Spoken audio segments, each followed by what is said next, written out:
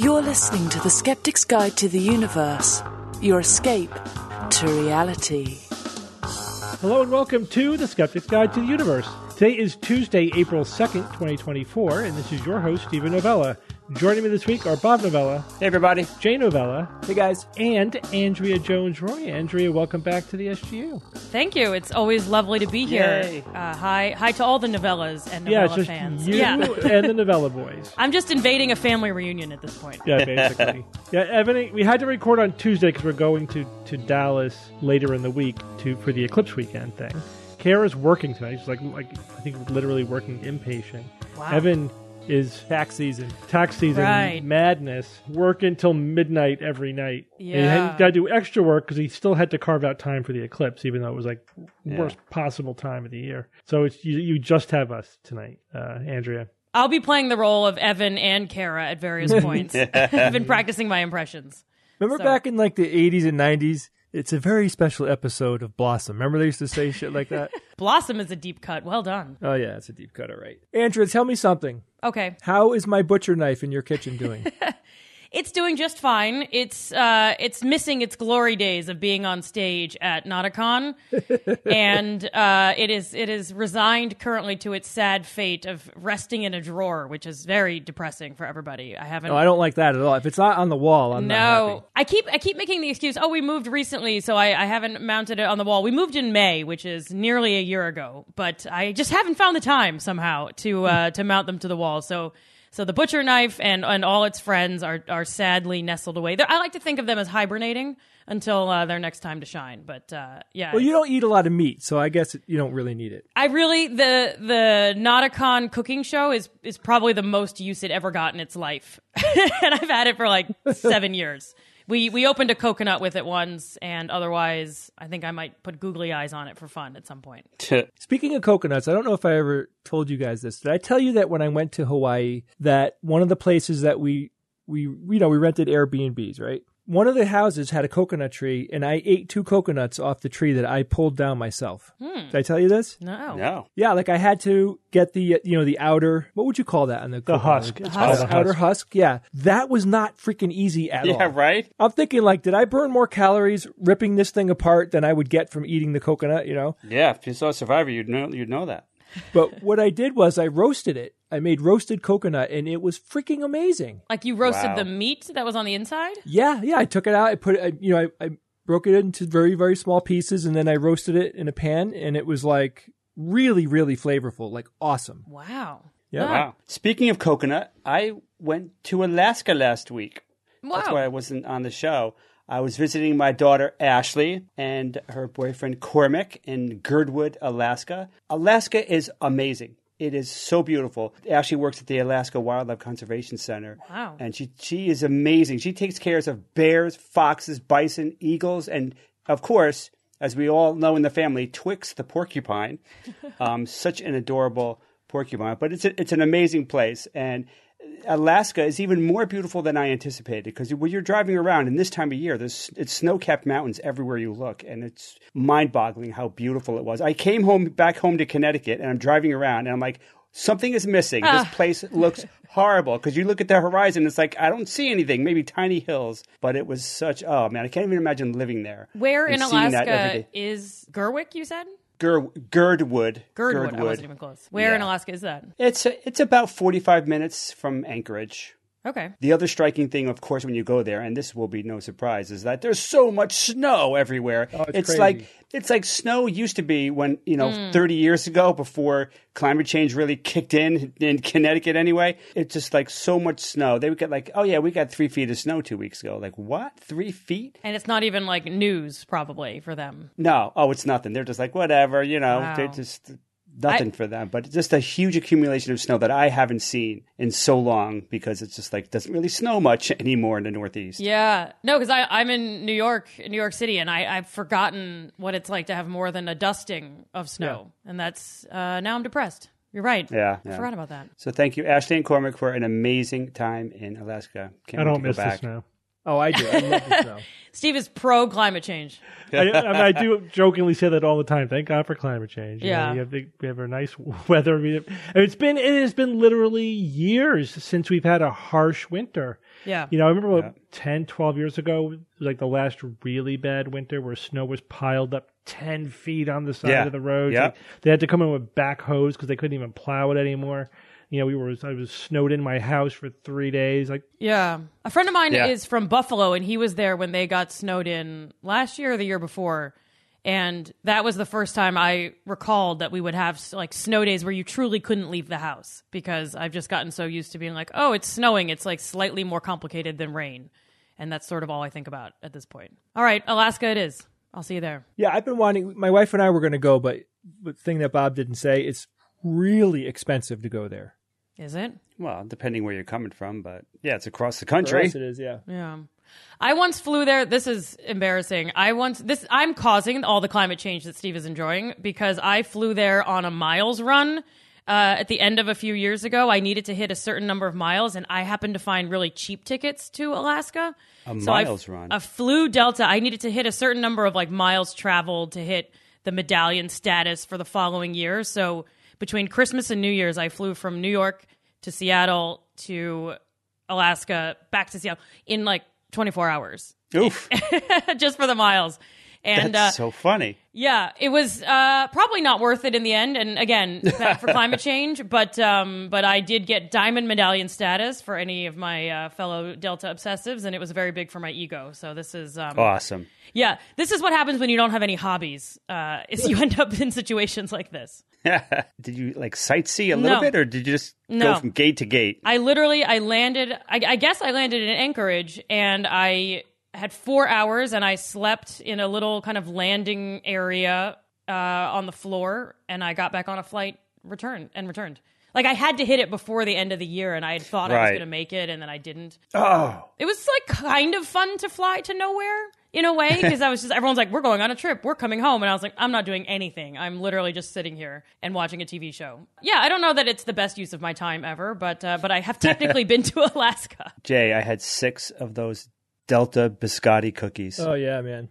Those are good. Oh my God. I always say, can I have 2, please? They're my favorite. I found those at Costco, by the way. I had a whole sleeve of them. Yep. I got a whole sleeve once, and it was gone in 3 days.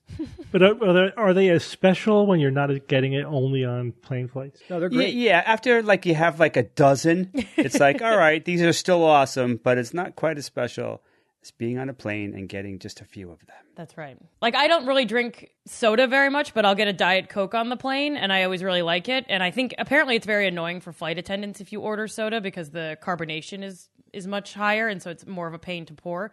But I once had a Diet Coke recently on the ground, and it wasn't as good. And I think, A, it's less carbonated, but B, there is a special kind of ritual to it when you're flying. I remember when we were kids, right? I don't know if you guys remember this. There was this one restaurant where we could get root beer. And that was the only time we ever had root beer, and I think we all just assumed, because we're kids and we don't know what's going on, we don't know how the world works, that was it. That was the only place you could ever get root beer. Until eventually, like, you could just buy it at the store.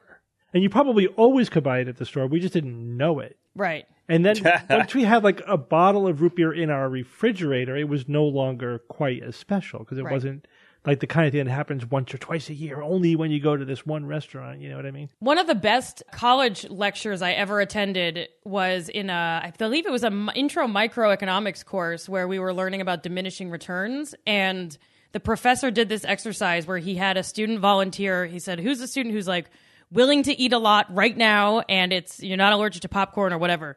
And so he had the student sit in the front of the classroom and had a little thing of popcorn, like a little movie container, and said, have a few bites of popcorn and describe how you're feeling. And he was like, oh, it's really good. Oh, I'm really enjoying it. Oh, it's great. And then have a little more. Oh, yeah, it's really good.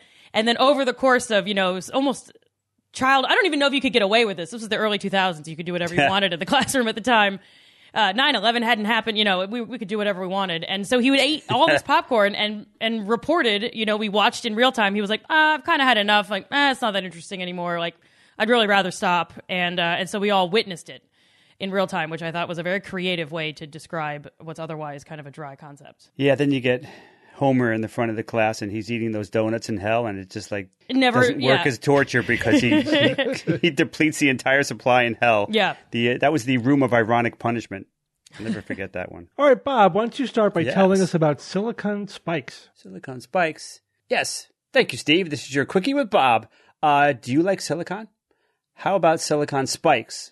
How about silicon spikes that kill 96% of the viruses that get on it? Would you like those? That's exactly what an international research team led by RMIT University has designed and manufactured. This is really cool. The inspiration for this material came from that one place that has already done millions of years of R&D, and that, of course, is nature. In this case, the inspiration were the wings of insects like dragonflies and cicadas, which have tiny spikes to kill bacteria and fungi on them. The process to create a similar surface, though, to kill viruses had to create spikes that were far smaller because viruses are, in fact, far smaller, generally speaking, than bacteria. The researchers started with a smooth silicon wafer, which they then slammed with ions specifically and selectively to remove material, leaving the spikes on the surface, which were pretty tiny, as you might imagine, only about 2 nanometers thick, which is 30,000 times thinner than your hair, and only 290 nanometers high. They tested it on HPIV-3 virus, which causes bronchitis, pneumonia, and croup. And they showed that within 6 hours, 96% of the viruses were either totally ripped apart or damaged beyond function. They say that this material can be incorporated into commonly touched devices and surfaces to prevent viral spread and reduce the use of disinfectants. By doing so, we aim to create safer environments for researchers, healthcare professionals, and patients alike. Very cool. Hope to see that in the hospital near you soon. This has been your Quickie with Bob. Back to you, Steve. That was quick. Yeah, that's a quickie. All right, thanks, Bob. Let me ask you guys a question. Have any of you heard of Havana syndrome? Yes. Yeah, I have heard of that. Yeah. What do you know about it? Well, they thought it was But the Russians poisoned people, right? Yeah, they thought it was a device that was being used by the Russians to mess with people, like diplomats and people. Right. And but then recently there's a new bit of information that I guess you're going to discuss about it. Yes. But it was a big mystery for many years, right? Oh, All yeah. these diplomats or foreign, mostly U.S. government officials, I believe, and they were having like headaches and we thought it was like this weird sound, and it was quite mysterious for quite a long time, and there was nothing else like it anywhere, and no one really knew what to do about it. Yeah, you guys sort of know the news item, so we got a lot of the details right there. It started in 2016. There was a cluster in the U.S. Embassy in Havana, Cuba, hence Havana syndrome, of people feeling that they were dizzy, they felt lightheaded, they were getting migraines and headaches. They were confused, like they couldn't think. They had a ringing in their ear. Sometimes they described like a buzzing or a pulsating noise, like a bizarre noise in their ear. It was very disruptive. Some of them claimed that they only had those sensations when they were like in a certain room. And if they left the room, they would feel better. And if they went back to that room, they would get the symptoms back. That's kind of like the most interesting feature of Havana syndrome, although not everybody displays that feature, right? So the question has been basically one of two major hypotheses here. Either this is due to, as you say, some foreign power, some foreign adversary, let's say, not necessarily Russians, could be Chinese, could be North Korea, could be somebody else. We don't know. Some foreign adversary using some kind of, cutting edge or experimental device to induce these symptoms at a distance in people. And the two thoughts were that either it's a pulsed sonic device or a pulsed electromagnetic device. Those are sort of the two ideas. The people who were experiencing this were American and Canadian diplomats and military personnel, right? So that's the cohort. American and Canadian diplomats and military personnel. There has been some investigation. We do have some new data, but I'll say, we'll cut to the chase a little bit, is that the answer is not yet definitive. Oh. There is still some debate and disagreement about what the ultimate answer to this is. There are two main hypotheses, right? One hypothesis is that this is an actual attack by a foreign adversary using some kind of device, as I mentioned, some kind of ranged device that induces these neurological symptoms. The other hypothesis is that this is a mass delusion, right? These were pre-existing conditions or people with whatever, new onset migraines or benign positional vertigo, like known neurological phenomena that maybe there was a coincidental cluster, and that led to the belief that maybe something is going on, which then takes on a life of its own. Right. And it's like power of suggestion. Exactly. Oh, I am feeling funny now that you mention it, kind of. Yeah. And we've spoken on the show before about so-called sick building syndrome, where like somebody in a building has an asthma attack and somebody else has an asthma attack, and then pretty soon like there's black mold in the building and whatever. There's believed to be something environmental in the building that is making people sick, and then you have all these other cases which may be partly due to suggestion or just confirmation bias or just you're looking for it more, where people are more alert to their own symptoms. You know, it's like, I'm having a little bit of a scratchy throat. You know what I mean? Like, it's very easy. It's not necessarily like you're delusional or you're psychosomatic, although some people probably are, right? Enough people could potentially be involved. You're gonna run into that. But it could just be a little bit of confirmation bias, and people don't realize how much background symptoms there are, you know, in any building of people. And, you know, you might underestimate how many people are actually working in a building, and you don't realize that it's not that unusual for 10 or 20 people to all be having these symptoms. I mean, we all experienced a version of that, not in a building, but in COVID when, you know, of course, people were getting very, very sick, but every single day when they would list out all the symptoms, I would sit and I'd be like, my throat is itchy. I can't draw a full breath. Like, what is, you know, we would all kind of convince ourselves that what was a sniffle that I wouldn't have thought twice about, you know, because I stirred up some dust, was now something to be worried about. Yeah, we call that being hypervigilant, right? You become hypervigilant about symptoms, and then just the background noise of day-to-day symptoms of life, if you focus on it, you can convince yourself that, is my throat a little scratchy today? Am I feeling a little hot, you know? Steve, did they not find anything? So, all right. But let's break it down. Okay. So here we have this question. And honestly, we haven't spoken about this on the show, and I haven't written about this until now because I wasn't quite sure what take would be the best or the most appropriate one on this, because the information is just so ambiguous. But let's break it down and see and work our way through it, and I'll tell you the bits of information that we have as we go along. So when we are confronted with a claim like this, Havana syndrome, is it real? Is it not real? You know, how do we decide what is the likely, you know, to be what's the better answer? What's the more likely answer? Or maybe we just don't know. We have to just say it's currently unknown. So one thing we could do is we could analyze it based upon plausibility. How plausible is the alleged phenomenon? So here there's a few elements that we could pull apart. One is the plausibility of the technology itself, like our pulsed sonar, you know, guns or pulsed EM projectors. Is that technology plausible? And it is. You know, absolutely. Yeah, there's nothing implausible about that notion. You know, is it plausible that such a device could cause the symptoms people are reporting? Right? These what are called the government's calling them anomalous health incidents, AHIs. Reminds me of the unidentified anomalous phenomena. Yeah, they always have their diplomats speak, their government speak. And there, I think now I'm sort of putting on my neurologist hat. Like, could a pulsed sonic weapon, you know, cause people to have like migraines and tinnitus and feel dizzy? And the answer is absolutely yes. Those are all things that could be triggered. You know, people who have have migraines or maybe have a predisposition to migraine-like phenomena can be triggered by varying pressure in the air. Absolutely. Interesting. The closest I came to that, one of the cars that I have, if you open the windows to a certain amount, you're driving at a certain speed, you get this pulsating pressure in the car from the wind. Yeah, it makes me want to throw up. It makes you want to throw up. I can't stand it.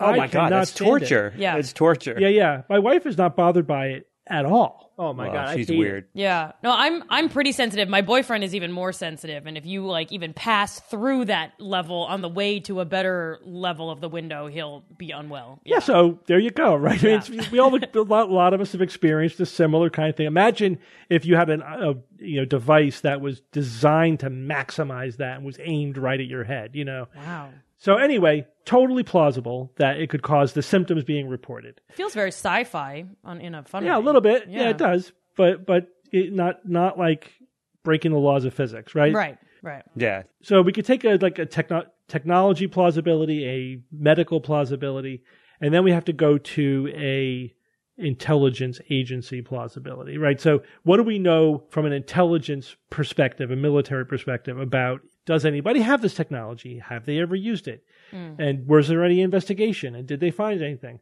So the American intelligence agencies have investigated Havana syndrome, right? From a spy perspective, not like a medical or technological perspective. And they could find no evidence that such a device exists or was in use or that there was any identifiable perpetrators. So the intelligence investigation came up negative. So now I think we could ask some further plausibility questions given the negative investigation. Is it likely that such a device could be used and we missed it? Our intelligence agencies were not able to detect it. I don't honestly know the answer to the question of how plausible that is. Are they saying like, listen, they always just say there was no evidence of anything, blah, blah, blah. But I haven't heard an interview with somebody saying either, look, if this were happening, we would know. And we, right? Or who knows? It could be, we didn't find anything, but we probably wouldn't. Like if this was spies doing this and then with a portable device that they then squirreled away, how would we know? I don't know. I don't know where along that spectrum it is. Or if it was if they were using it previously on an individual, the individual might just say, well, I wasn't feeling well and I went home or whatever. Yeah, right. Yeah. Well, the other thing is, you could think that they're lying to the public. I think that's very implausible for a couple of reasons. One, why would they? Yeah. Again, the motivation is not there. Why wouldn't they say, yeah, we caught the Chinese doing this to us and aren't they bad and they're breaking diplomatic protocol and blah, blah, blah. Right? I mean, they would just leverage that for political purposes. I mean, we heard about the balloons. We'd hear about this. Right, exactly. And also, they're not supposed to lie to the American public, whatever you believe that they adhere to that or not. But I just don't know why they would lie about that. It seems like it would be more advantageous to tell us the truth.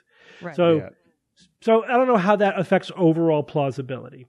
But I think it has to move it down at least a notch that they weren't able to discover, like who was doing this and any evidence that this was actually an external attack. And they concluded that you could explain all of the cases on the basis of pre-existing conditions and environmental factors.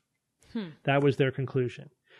All right, now we come to the new bit, and that is taking a look at this from a medical perspective. So if we examine the people who have these AHIs, the anomalous health incidents, can we detect anything objective that might indicate that they were subjected to this external attack, right? Yep, that makes sense. Right, so that makes sense. So there was a study a few years ago where they looked at MRI scans and they looked at people who had Havana syndrome and people who didn't have Havana syndrome, and they found some differences in their brains.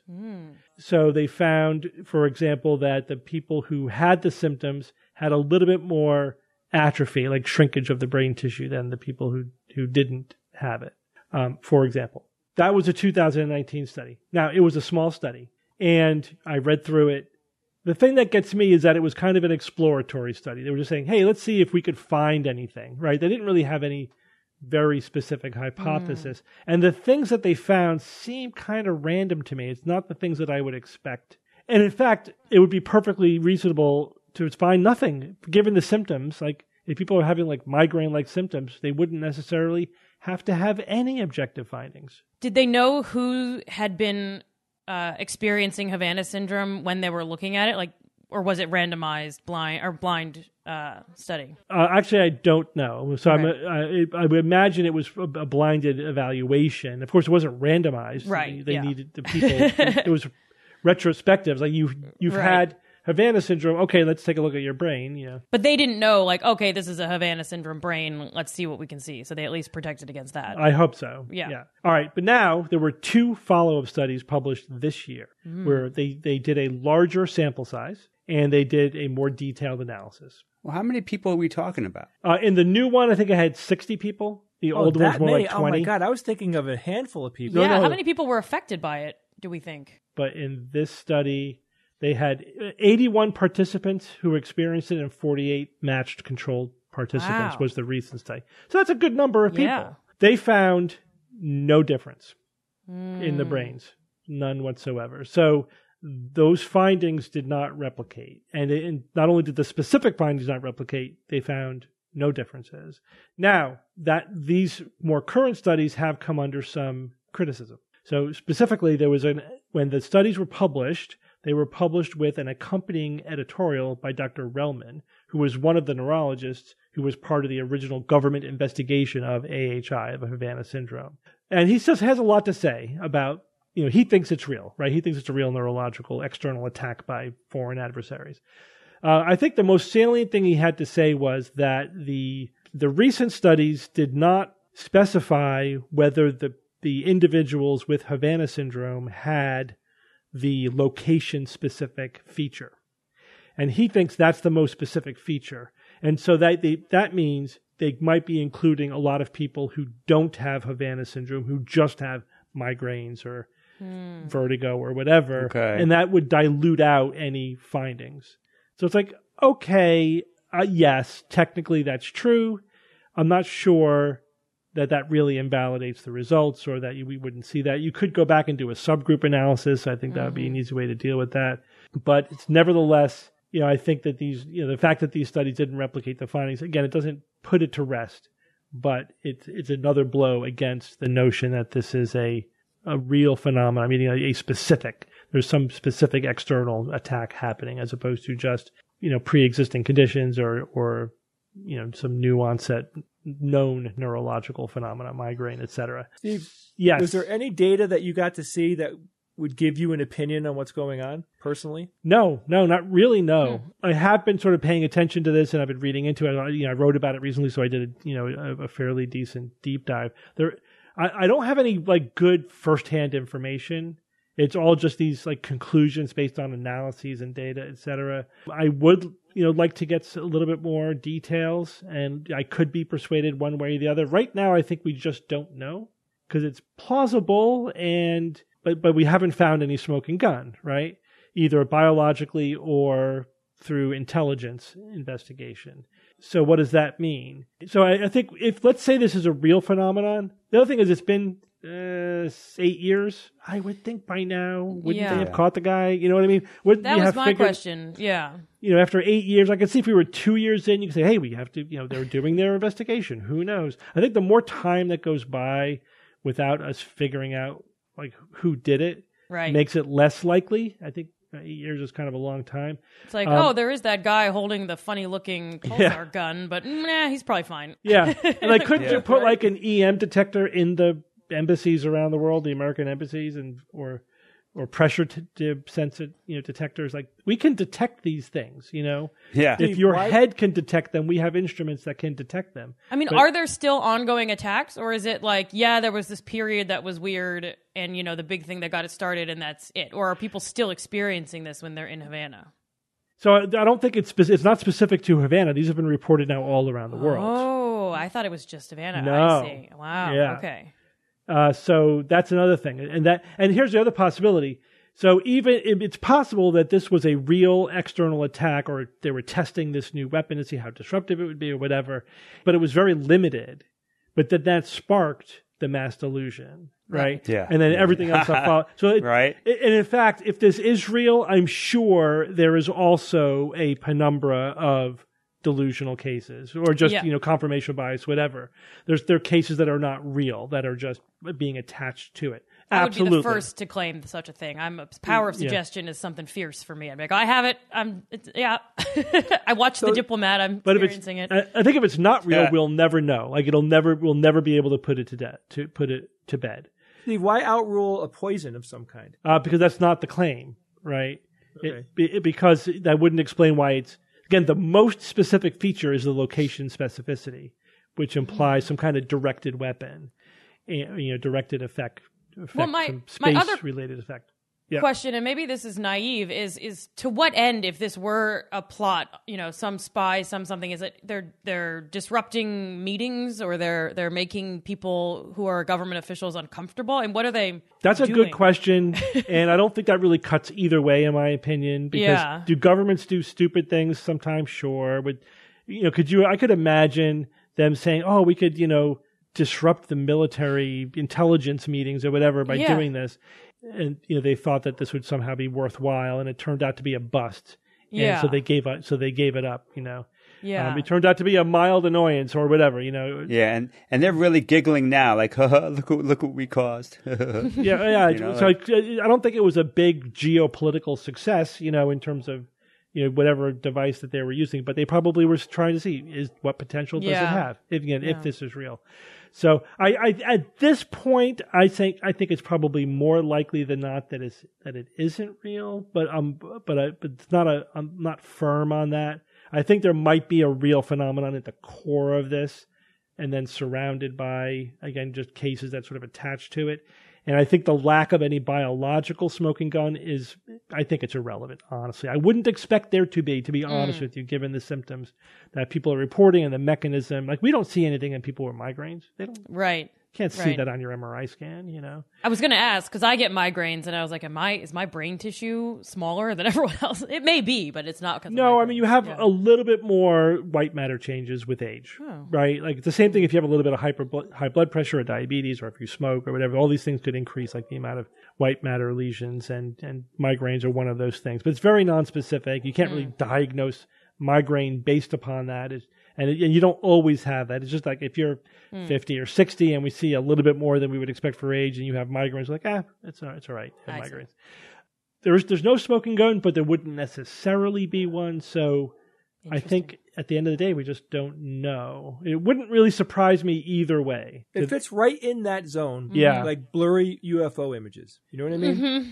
So, although I think that I'm much more confident that we're not being visited by aliens, right? I mean, I think that the plausibility is really, really low, and the evidence, like, we would expect there to be evidence that there isn't, et cetera. Steve, I think the only evidence you need is that these aliens are causing people to experience Havana syndrome. There you go. The aliens are doing it. Yeah. But it's interesting too, because we think about our biases as a skeptic.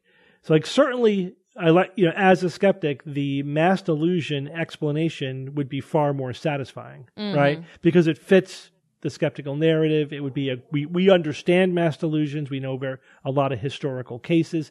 This would be a great one to add to our list. I wrote, like, every skeptic talking about this topic would have a slide about Havana syndrome. We're like, see, it's a cautionary tale. Et cetera, et cetera. But I don't think we're quite there. I think, that the door is still open for, this may have been some hostile entity experimenting with a pulsed. I think the sonic weapon is actually more plausible in the EM one, but I totally believe that some kind of pulsed sonic thing could have made people to feel bad and have migraines and not feel nauseated, et cetera, and then didn't really do enough to make it worthwhile. Then people started talking about it, so they stopped doing it, and they covered their tracks, and that is compatible with all the information that we have. And even the part where it's happening all over the world, not just in the initial location. Again, if it's a real phenomenon, there's also not real parts of it. Right. Definitely, because there would almost have to be. Right? That's just the nature of the beast. Right. Yeah. So it doesn't have to be 100%. Like, every case of Havana syndrome is real. Right. Which is true for every case of any disease of everything. Yeah. of everything is the real one, and then the rest of us who feel like we also have it. Yeah. Right. Right. You're right. No, it is a nice story from a skeptical perspective, and I need to check my own lack of skepticism, because I like how nice it would be to be like, yep, we're all delusional. Yeah, right. It'd be nice, but it's good to break it down and say, this is how you analyze it, and this is how you think about it. Yeah. So, Andrea, you're basically calling them all liars. Is that what? That's right. Yeah. I'm experiencing it right now. I don't know what you all are talking about. Oh, I'm feeling it, man. I'm disoriented. Yeah. I feel pretty good. They're not interested in you, Bob. Okay. They want the state secrets from Jay and me. Clearly. Yeah. All right, Jay, tell us about robotaxis in New York. Let's start here. Let's start with this. We're all in New York City together, right? We hail a taxi, and this is happening tonight everything that you know of right now, right? And a driverless car pulls up. Would you guys want to get in or not? Sure. We're in the middle of the city? Right now in New York City. Yeah, I'd do it. I think my bias is if the Novella brothers will do it, I'll come. I don't know if I would do it on my own. Bob? Would we know about it? If it came as a surprise, like, wait, what's happening? Then I'd be a little skeptical. But if we're like, oh yeah, let's try this new service, I'd want to read up on it. So Steve's a yes. Andrea is I'll do what we do. Bandwagon effect. Bob, you're being skeptical. Personally, my answer would be I absolutely would not get in. Yeah? Yep, not yet. We're not there yet. This is what's in my head, right? We all have a little bit different information going on. The reason why I ask is because this is going to be a choice that some people are going to be faced with at some point soon in New York City. Maybe not like in the next few months, but it could probably, maybe within a year or so, this could be happening. So what New York City did, they made public this new safety requirements that they came up with. You can think of them as requirements and guidelines. This will be for testing autonomous vehicles in the city. So outside companies that want to test AVs are required to have, of course, there's a whole bunch of stipulations. They have to have something called a safety driver behind the wheel. This isn't some rando person that they just hire. And it's not like somebody working for Instacart. Like this is actually...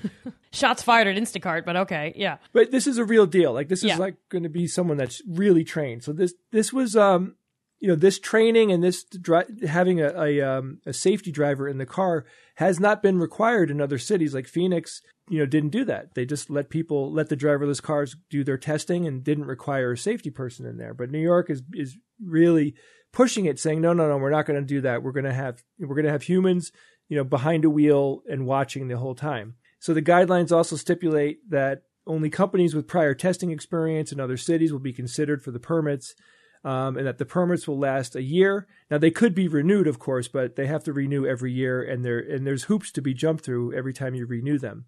The safety drivers have to have, of course, a current driver's license. They have to pass background checks, and when they're testing, they're required to take breaks so they can keep their focus up. You know what I mean? Like you don't want someone being a safety driver having to concentrate for hours at a time. Like I think they would be giving them breaks, quite frequently. Also, to comply with New York City's safety protocols for autonomous vehicle testing, the applicants need to outline the selection and training process for their test operators. This essentially means that the companies have to very openly show exactly what they're going to be doing to train their drivers. It has to pass whatever the people working for New York City say. Like they're basically going to, give them stipulations that they're going to have to meet. They have to make sure the testers follow the Society of Automotive Engineers best practices, and they'll have to do background checks, like I said, and give the drivers tons of specific training on how to be a test driver. Now, this is, again, this is happening in New York City, and this isn't the case in other places where they've had driverless cars. And I think it's the right thing to do. I think we're not at that stage yet where we could just be testing driverless cars without having a backup, particularly in New York City, right? Jay, is this going to be the kind of service where like they scan the city and these cars are going to be working off of an internal map of the city? I didn't find anything specific on that, Steve, but I was taking my own notes, like asking questions just like you did. So I would assume that they're going to have to do that because, it's not just going to be using global positioning. Mm-hmm. Like they're going to have to know very specific details, like things like this. At 4:00, the grid is going to get really tight. They're going to have to pick different routes. They're going to have to change the car's behavior because there's going to be way more people in the street at 4 than there would be at 2 because of rush hour. Like all of that, city-specific, corner-specific data that needs to be collected. And the scary part, but good but scary, is that there's cameras everywhere in New York City. They could easily be already collecting this information if they already don't have a good, dossier on it already. I don't know, but I would imagine that they're going to get as detailed as possible on this. I mean, one of the things that actually is sort of heartening about it being in New York City, and I guess it depends on where in the city, like I would hope it would stay off of the highways, sort of the FDR and the West Side Highway, because most of the time, especially in high traffic periods, cars are going very slowly. The concern, obviously, is that they would hit pedestrians. But if anything, I would hope that they would engineer them in such a way that they'd be too cautious around pedestrians and then just never go. And that would be the problem. The main reason traffic progresses during rush hour is because some dude decides that he's going to run a red light, even though he really shouldn't because the pedestrians are about to take over. And so if the cars are more cautious, we're actually probably going to get more traffic, which is a good problem to have compared to cars recklessly sprinting, up and down these streets. Like, if anything, I think that the high density might be safer for testing, or you'd have more bumps but fewer fatalities. I don't know, but it's almost hard to predict, right? Because like people who know or know New York City. I know New York City and New York City traffic very well, and I know you do too, Andrea. There is some type of ballet in the chaos, though, right? Like as a human, I understand if you're getting into the left lane and you're going to be making a left-hand turn, don't do it too early because you're going to piss people off. Yeah. If you're 4 blocks before that turn, cabs are going to be like trying to get around you. There's all of these, heuristics that we come up with as drivers that frequent the city that you have to understand. And those cars have to understand that human level thinking in order to kind of get with the flow. Because they didn't say how many vehicles they're going to allow in the city at one time. And I hear what you're saying about it having an effect on traffic, and it absolutely will. I mean, especially in the beginning when they haven't really tweaked it up. But if you were to replace 50% of the cars in New York City with this, right, then their behavior would kind of take over in a sense. You know what I mean? Oh, sure. Which I think in the long run will be way better because you won't have those crazy cab drivers that are going 60 miles an hour. Right. I don't drive very often. I don't have a car, but I am definitely part of the problem in that I will do the last minute get to the left lane so I can turn without having to wait or slow anyone down. And, it's yellow, but I'm going to go through because otherwise I'll sit there forever. Like, it's no good. And if everyone drives like me, you're going to be in a place. I used to say that when I was living in China. I was like, everyone in China drives like me, and that's bad.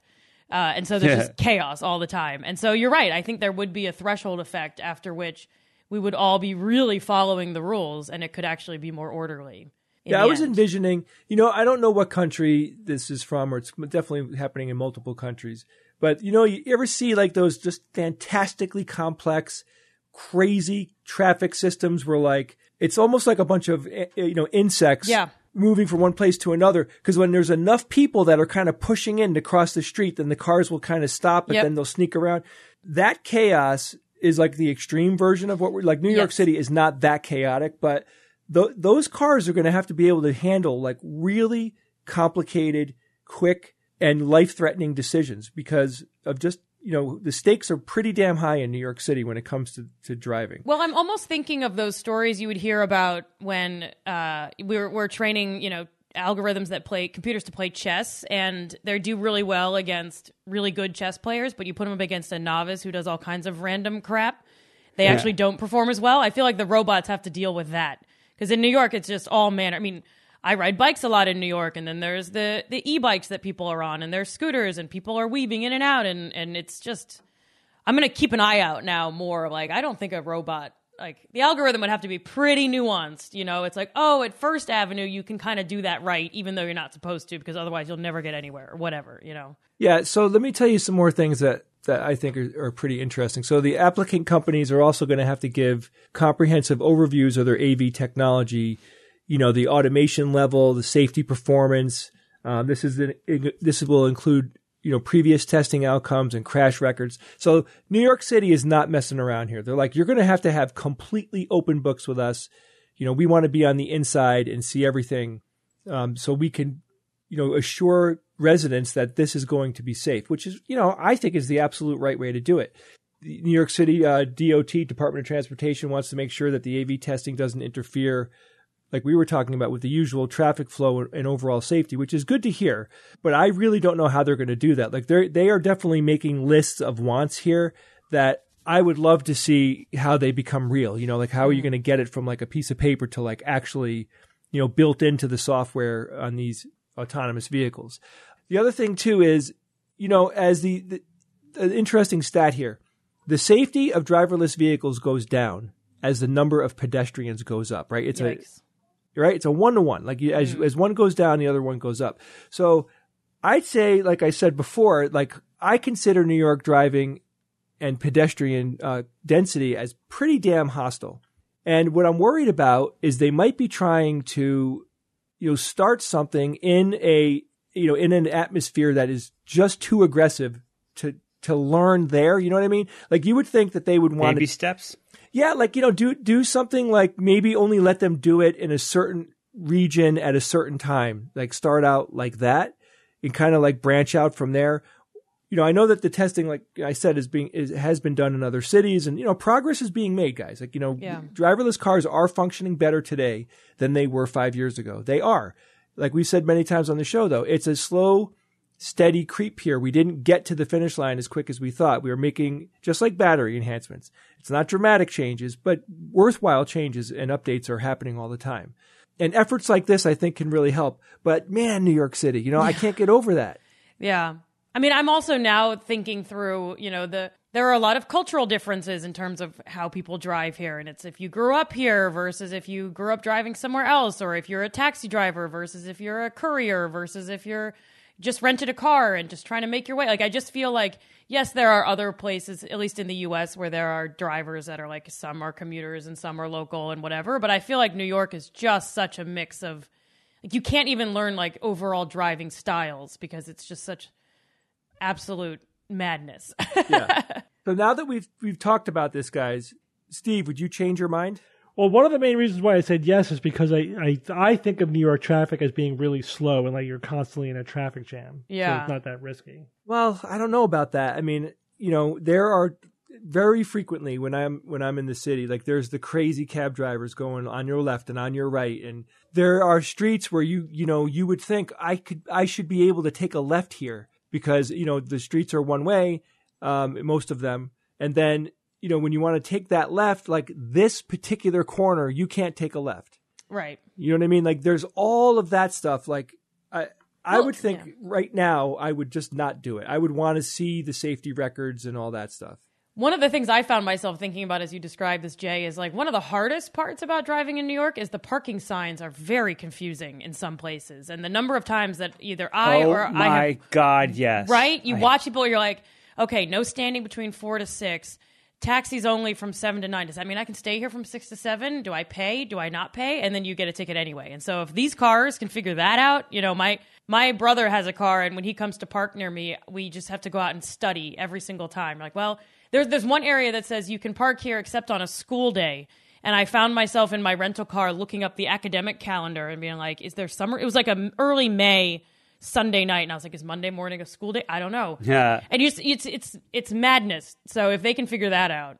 Andrew, you know what? I've thought about this. I mean, I've been towed in New York when I was younger. I've been towed. Yeah. Let me tell you something. I don't think that is an accident. I think that is deliberate. Yeah. Because they make a shitload of money. When they tow your car, you're in it for hundreds of dollars. It's very expensive. That's true. If they tow a couple of thousand people a day, that adds up quick. Yeah. No, I totally buy that. There was even people who would go street to street and they would investigate every sign, and then they would create another sign that that had the same effect but in plain language, so it was obvious what the stupid sign meant. Right. And I don't think I don't know if they even do that anymore. But I love those people, whoever they were, because those signs piss me off. Literally, I've lived in the same neighborhood forever, and people will visit and say, "Oh, can we park near you?" And I just I actually don't know. I think if it's before 6 a.m. on a Sunday, yes. But other than that, I really couldn't tell you. It's I think it is on purpose. That's a good point.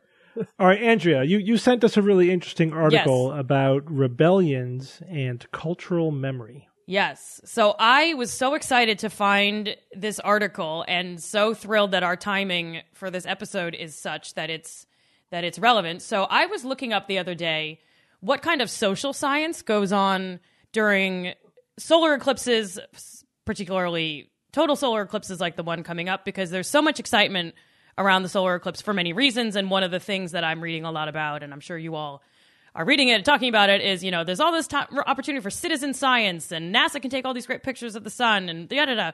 So I was digging around to see if I could find anything interesting related to solar eclipses and social science. And I was so thrilled to find this paper. Now, I want to say it's not peer-reviewed. It's a National Bureau of Economic Research working paper. So you can find it online. There's a couple different versions of the PDF. The one I'm working from is from 2022. But it's called Eclipses and the Memory of Revolutions, Evidence from China. And now I want to start actually by asking you three, what would you say are the top reasons what causes protests in a society? Think of like BLM, or if you want to call January 6th a protest, like what are the big drivers of protests that come to mind? Yeah, I would say it's economic. Yeah, that's pretty big right there. I mean, also, if you're a minority, just not being treated well, like just not being equal. Right. Right. From your perception. So some inequity or inequality, right? So I have no resources. Someone over there, usually the government, usually someone rich, has all of them, so I'm upset. Or I'm experiencing some other kind of inequality, inequity, lack of justice that often is tied financially, but is some sort of thing. And so why would you say that one country, so this kind of level of inequality exists in different forms all over the world. What do you think might make one country more likely to deal with that problem via protests as opposed to deal with that problem via some other route, maybe waiting out elections, maybe some other kind of disagreement with the government that isn't a protest form? Maybe you go on a boycott or something like that, or a sit-in. What do you think would make a country more prone to protests? Well, I think probably how desperate the people are. Well, like less fear of a government overreaction. Like less likelihood that you're going to get thrown into jail, or more of a belief that it's going to actually do something, probably, right? Yeah. Yeah. No, you're absolutely right. The general set of research on protests is around, look, there's two reasons, kind of two big levers. If you're like, is this society going to lead in a protest? Like, yes, there's some grievance that's particularly bad. It turns out that it can be equally bad in different places, the level of inequality or the lack of justice in one country versus another, or one county versus another is roughly the same. And we do see protests in one area and we don't in another. And the big drivers there are, do you think the protest is going to make a difference? And then the two levers that social scientists have focused on are, one, individually, am I upset enough that I'm going to protest? Sort of like, what's my individual, rational choice calculation on whether or not I should protest, whether it's going to do something, whether I really care enough about this issue. And then the other one is this social aspect, which is protests happen. It's a collective action. And so protests tend to happen when I believe other people are going to protest too. And this gets to the point I think, Bob, you just made, which is, how likely am I to get what I'm protesting for? And am I likely to get thrown into jail? And the more of us that hit the streets, the fewer of us, the higher the chances are that I can protest without, they can't put all of us in jail, right? And so social scientists have been studying protests. Why do we see protests? Why do we not see protests? In all kinds of different areas, and mostly focused on those particular things. Like, why would an individual participate in a protest? Like, if I'm sitting at home, I see the BLM protests after, George Floyd, or I see these other protests, what makes me individually join it? It turns out one of the biggest predictors there is whether I've been in a protest in the past. So it's whatever your gateway protest was, it makes you more likely to participate in future protests. And then the collective action problem is there some big thing that's happening that signals to everyone that this is the moment and we can get over the coordination problem of, not running the risk of I hit Union Square and I'm the only person in there and the police cart me away, right? And so the George Floyd summer is a classic example of this, where this big event took place. Everyone in the United States observed this event, and then it was very clear, like, okay, we're going to take action, and that moment is now, which is why we saw it at that particular moment. This paper, so I'm getting to eclipses, because this paper says, what about a third possibility? Or all three could take place, but what about a third possibility? And this is a possibility that tends to live more in kind of like cultural and humanities research, which says that some cultures or countries or places have a history or a culture of protest. And I'm not an expert on this, but just anecdotally, France comes to mind for me. I feel like that's one, if there's something going on in the country that people disagree with, protests seem like a first reaction as opposed to, letters to the editor or petitions or elections or whatever. And I lived in Bolivia for a little while, and I felt like every other day there was a protest about something. So some countries, some cultures have a stronger inclination to use protests as a tool than other countries, even if you hold constant their level of grievance or inequality or probability of getting thrown into jail or whatever else. So that's kind of the idea, but there's never been a meaningful way to study that. And so you're kind of left with these just so stories that are like, well, there were always protests, and so you're more likely to keep having protests. And if a culture had a protest in the past, it had a protest in the future. But you couldn't ever tease out what was causing it, and like maybe there was just a lot of injustice during that time. So this paper, I just am stunned, and I hope it comes out and is peer-reviewed, and it looks plausible to me insofar as I've been able to parse through the data, but they took advantage of a cultural belief in China that it's a Confucian belief that solar eclipses are a sign from the heavens. This is scientific, I promise. Solar eclipses are a sign from the heavens that the emperor is not doing a good job. So during the Qing dynasty, which is the period that they studied, and this was between 1644 and 1912, which is 268 years, so almost 3 decades. During the Qing dynasty, Confucianism was kind of the way of life, and they show a bunch of evidence to say that a lot of people believe this. This was kind of the main way of thinking. It was what everyone agreed on. And in the Confucian tradition, any natural disaster or celestial phenomena that happens is interpreted as the heavens weighing in on how well the emperor is doing. So some of these things could be a sign that, oh, the emperor is really great. Some of them could be a sign that the emperor is really bad. And we almost see this in the U.S. where they say, oh, we had Hurricane Katrina because God hates conservatives or whatever, right? Like we kind of drum that stuff up. But in this case, it really was taken very seriously. And total solar eclipses were seen as the most serious condemnation of the leaders. And total solar eclipses are something that are widely observable by everybody in a particular area. So just like the murder of George Floyd was something that everyone in the U.S. could observe, a total solar eclipse, we have one coming up in the U.S., everyone can see it.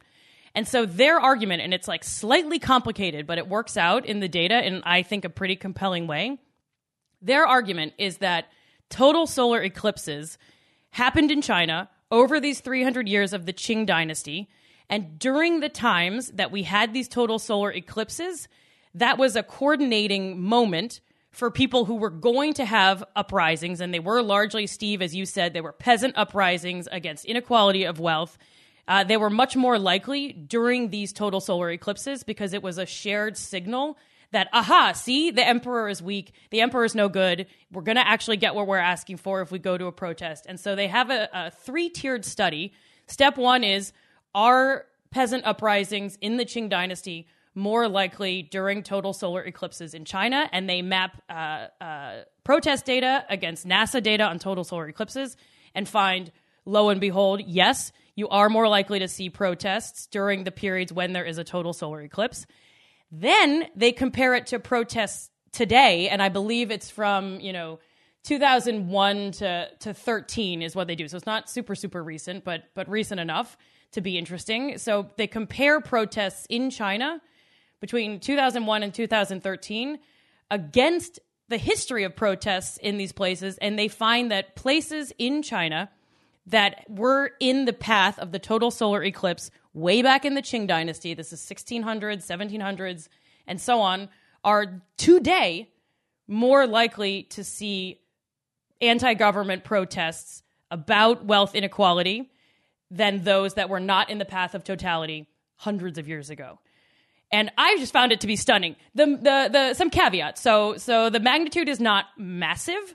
It's the coefficient here is very, very small. So one additional rebellion between 1644 and 1912 predicts 0.2 more episodes of social unrest from 2001 to 2013.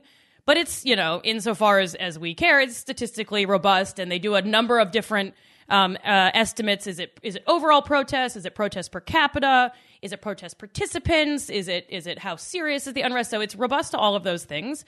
And what's so cool about this to me is they've also made sure that these solar eclipses are orthogonal to anything that might be causing social unrest. So you could be thinking, well, maybe the total solar eclipses in China happened along the coast more often, or in an area where there were more farmers, and so therefore it was agriculture.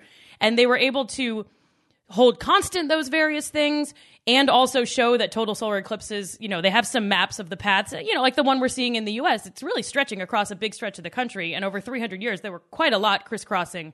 And so they, I think, pretty compellingly hold constant any other effects of something else could have been going on in that area that made it both more likely to have protests and more likely to have total solar eclipses. So I'm a fan of a natural experiment. They're very hard to pull off, But this is a very cool one where they took advantage of this fact that, hey, we interpret total solar eclipses to mean something. Therefore, we're going to behave in a certain way. And now, hundreds of years later, we're seeing that there are actually slightly more protests in these areas. The last piece I'll say on this, and it's a fascinating paper, it's free online. Again, not perfect. The weakest argument, but one that I do want to mention because I'm curious what you guys think, is their third one, which is, what is it? What's the mechanism by which this memory, this shared history of protest is passed on from a place hundreds of years ago to now? And it could be storytelling, it could be the people who were involved, it could be the families. They zoom in on whether or not after these protests took place, this peasant uprising took place, whether or not there were statues or other public monuments put up to commemorate that uprising. So a lot of revolutions in China have been the result of uprisings, and so they play a very, very big role, kind of like how we put, Civil War leaders in statues and other things, which obviously is controversial. They argue that the places that have these monuments to that social unrest are the ones where you're even more likely to see social unrest today. I find that to be kind of less compelling. A, is that really the mechanism? And B, it also kind of muddies the causal story that they're telling about a culture of it. Like maybe it was just something that was so significant, therefore I put up a monument, therefore I'm going to continue to protest. And so I actually think it kind of weakens their argument. But overall, I think the stark difference of, if you experienced a total solar eclipse when Confucianism was the rule of the day, you're more likely to see protests now, I find to be very exciting. And, you think about parts of the U.S., you think about other parts of the world where we follow protests, the Hong Kong protests, and it is interesting to think about, the impact of a culture that we're building today for protests. I think about it in light of January 6th and what sort of culture, a single event isn't going to do it, but just being able to trace this historical effect is interesting. But mostly, I think it's just a brilliant research design. And so rarely do we get to see this kind of stuff in the social sciences. So I was just thrilled that they're doing it. Yeah, I think, on its face, the idea that cultural memory can last for centuries, I think, is plausible. A lot of people, historians think that there's a lot in the American character today that derives from the friggin' Pilgrims. You know what I mean? Like, we're more puritanical than Europe is still after hundreds of years. Yeah. You look at the different regions of the United States and, why are Minnesotans like Minnesotans? Well, because it was settled by people from Nordic countries, and you know what I mean? Like the character of the people who settled different regions of the U.S. 200, 300 years ago is still observable in these regional cultures today. So I think that to me it seems totally plausible that there would be some cultural influence that goes back centuries. I mean, culture has a lot of momentum. And from what you're saying, if I understood it correctly, that cultural inertia is just this sense that we're more likely to protest if we think other people are going to protest with us. And an eclipse is when people protest, so that will make it more likely for me to protest. Right. It helps us overcome the collective action problem or the coordination problem, which is, and that's why you see, after George Floyd is it's a sad example, but a very strong example of this, where there's been injustice against Black Americans for a very long time. But then this thing happens and everyone says, oh, I know that if I take to the streets today, a lot of other people are likely to join me because we all just observed this same thing. And then, of course, there's network effects and we can get each other, encourage one another and communicate. But generally speaking, a challenge of protest is this collective action problem. And so it's helpful to see a big thing. You think about the Arab Spring, it was the incident in Tunisia that sparked, literally, I shouldn't have used that word, everyone to take to the streets. So usually something big has to happen. And so their argument is this total solar eclipse is a rare enough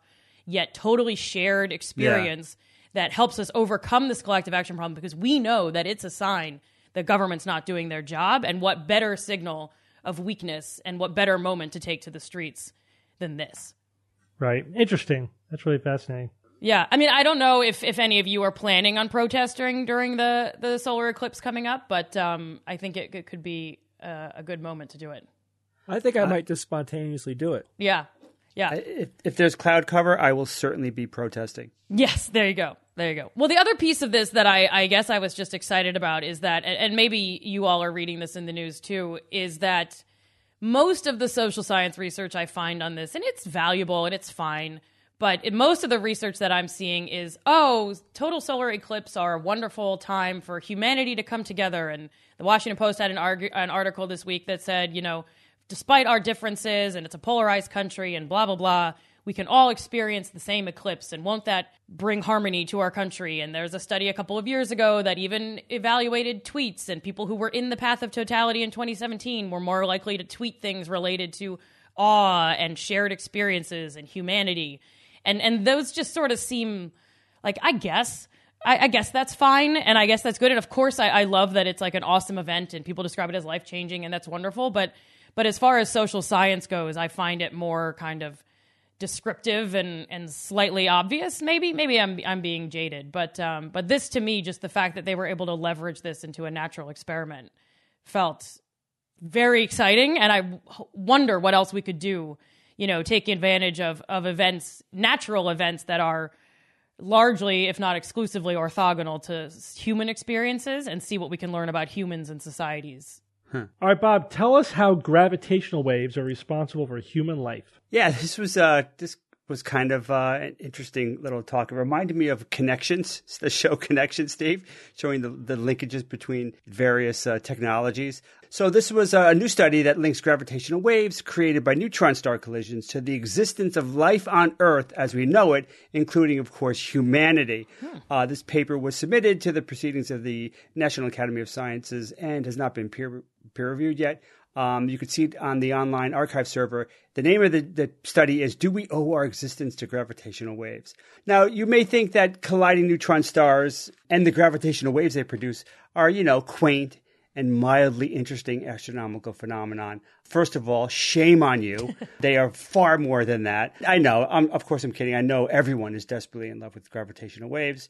Even evolution deniers like them. They're just endlessly fascinating to me. So life as we know it absolutely requires many of the fundamental elements of the universe. Obviously, right? Hydrogen, for example, is forged in the Big Bang, and it's critical for us for obvious reasons. Carbon, nitrogen, oxygen, they're high on the critically important element list as well. They come from helium fusion within many different types of stars. In total, there's over 20 elements that are generally considered to be of vital importance to our existence. But it depends what website you're looking at, right? Because some websites say there's 20 of them. Some say there's 25. Some say there's 28. So that's why I'm just going to say there's over 20 elements. Whichever elements they are, though, if the atomic number is less than 35, as most of them are, among these most important ones, then they were synthesized in giant stars and dispersed in supernovae explosions. But two elements, though, that are generally considered to be incredibly important, they're distinctive, though, in this context. They're iodine and bromine. Iodine is an element found in thyroid hormones, which critically impacts our growth and development, our heart rate, even our body temperatures. Bromine is also very, very important. It's critical for collagen scaffolding in our bodies, tissue development, and from the most primitive sea creature to the most primitive human. This is very important stuff. Elements that life on Earth would not be as it is if it weren't for just iodine and bromine. For iodine and bromine, for those elements to exist as we see it, supernovae don't really cut it like the other elements. The process is incredibly complicated in supernovae, and we're not sure exactly what's going on and how iodine and bromine are created. A primary source is thought to be neutron star collisions because that's where a wonderful thing happens called the R process. The R process refers to what's called a rapid neutron capture process.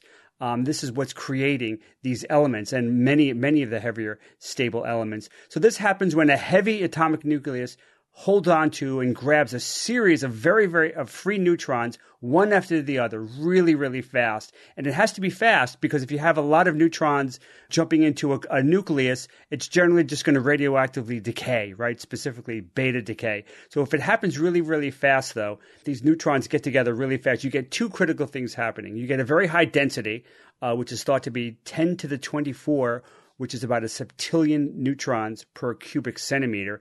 And with that, you also get, as you might expect, a very, very high temperature. For this, it's around 1 billion Kelvin, which is pretty damn hot. So if you have both of those, that incredible density and temperature, then the neutrons are absorbed and heavier isotopes are synthesized. And so that is a rapid neutron capture process, the R process, that can create many elements, many of the heavier elements, but especially iodine and bromine. Now, like I said before, the R process in supernovae has a lot of theoretical uncertainty with it, and for that reason, the authors don't focus on that. The one place, though, where we are very confident that the R process happens in abundance is a kilonova explosion, which happens when neutron stars collide. So now the authors then take this step back and they ask, well, what caused this collision that created those critical elements?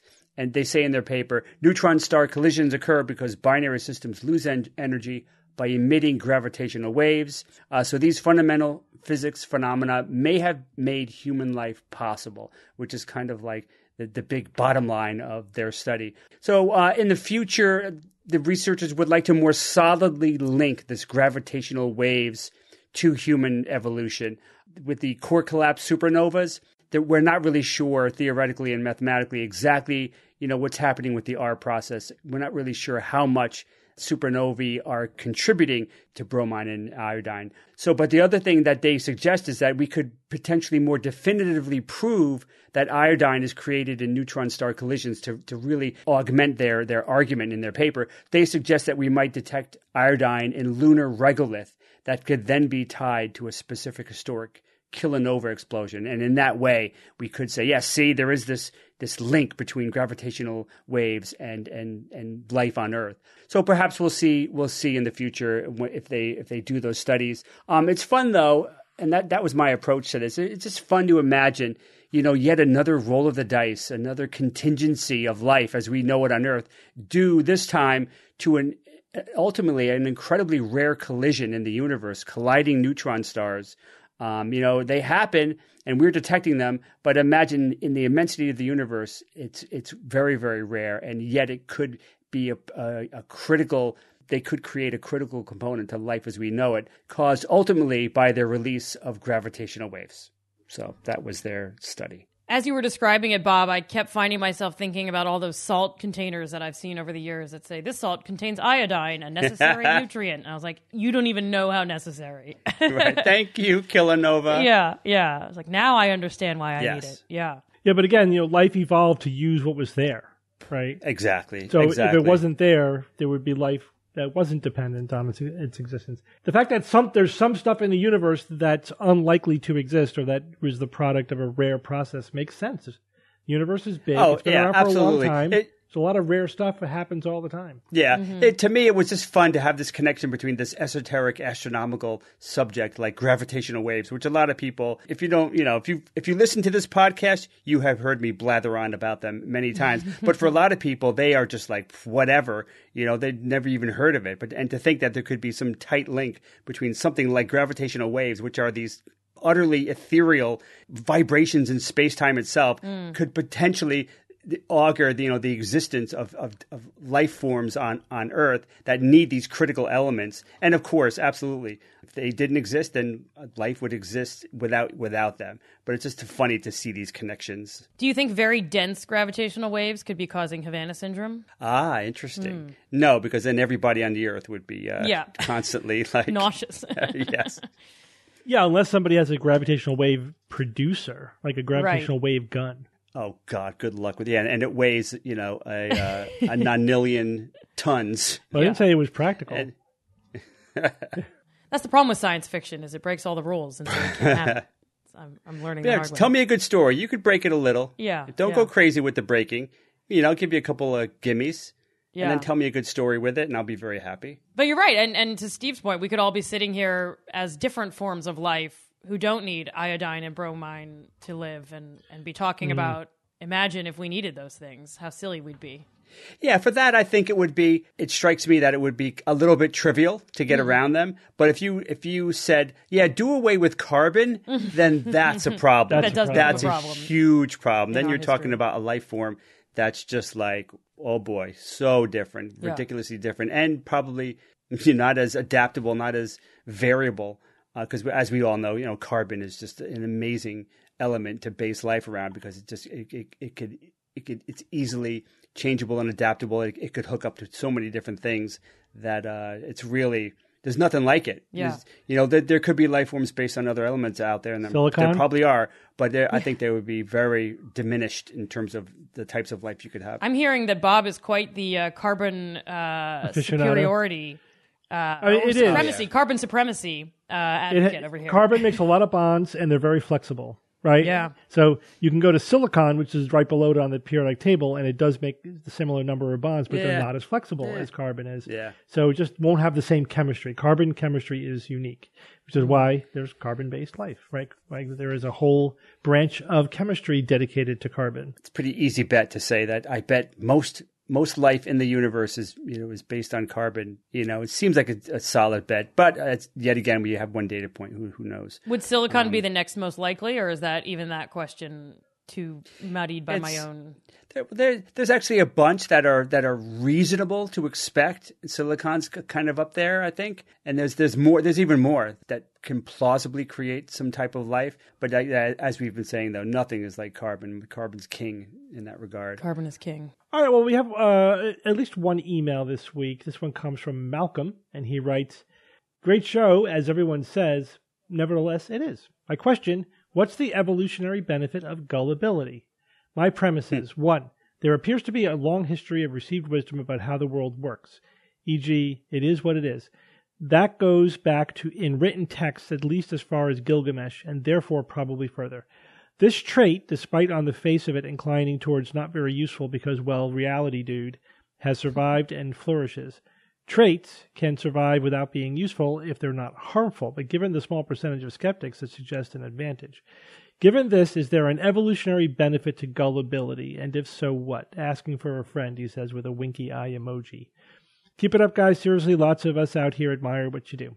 Thank you, Malcolm. So basically he's saying that given that gullibility is pretty much a universal human condition throughout history, that it's not useful because it doesn't allow you to track your beliefs with reality. Mm-hmm. And yet it seems to be the dominant form of humanity. Why is that? Is that because there's an evolutionary advantage or benefit to gullibility? What do you guys think? Well, I mean, I think gullibility is a byproduct of being a social species. Yep. Having an open mind, being social. But I think that culture has amplified and exposed our gullibility. It's weaponized it in ways that you wouldn't have. I don't think you would have seen, centuries ago or millennia ago. Yeah, I'm inclined towards where Bob began, which is that it seems to be kind of like an outcropping of cooperation, being in a society, listening to one another, but maybe on a collective evolutionary perspective. It's individuals. Traits that are advantageous for individuals matter, of course, but traits that matter for groups probably matter even more. And so groups that have higher gullibility, meaning they listen to their leader and will march into war with them,